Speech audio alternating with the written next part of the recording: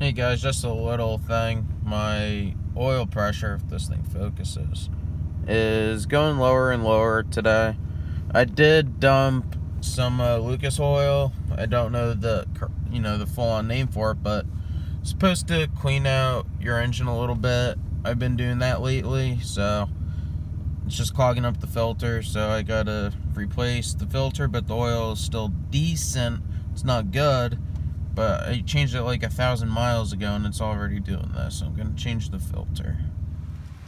Alright, so normally I run K&N, but right now, since when I got the card, the guy included a few of these.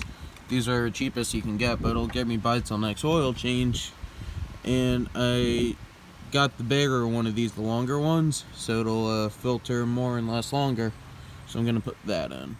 It always helps to put a little oil on the gasket so it's easier to take off next time.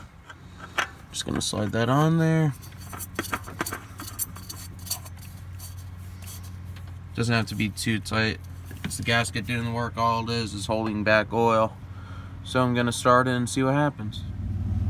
Alright, so the filter was clogged just a little bit, but it's always gonna have good circulation through the engine, and that'll make it last longer. Right now I got to put in the thermostat in my car because my other one took a shit, so I'm running no thermostat, so it's just really fucking cold. And I had a 160 degree thermostat in here because a cooler thermostat in this thing makes it run a lot better, but burns more gas, but I'll take it. Alrighty guys, hope you enjoyed a very short video on an oil filter, but just an up-to-date. Like, comment, subscribe. I know it's kind of boring.